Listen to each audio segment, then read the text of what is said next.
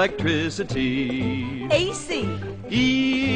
Electricity. DC. Well, one thing the Arava has in abundance is sun. That's electricity. And that makes it a very exciting and viable place to test and bring to the market new renewable energy technologies, particularly in the area of solar energy.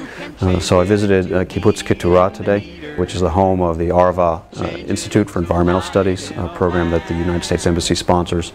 I visited a solar thermal test venture to test that particular technology run by a company called Capital Nature.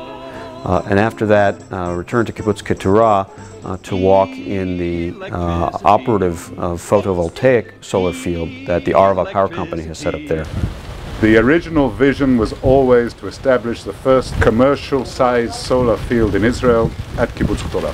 In the desert, every drop of rain is a blessing, but there aren't very many of those. What there is a lot of sun. Yeah. Can you imagine what living would be without electric lights, bells and clocks, heaters and refrigerators? The U.S. Overseas Private Investment Corporation is investing in additional fields that will be built on lands owned by Israeli Bedouin communities. So this is an exciting area of cooperation between the United States and Israel. That's electricity.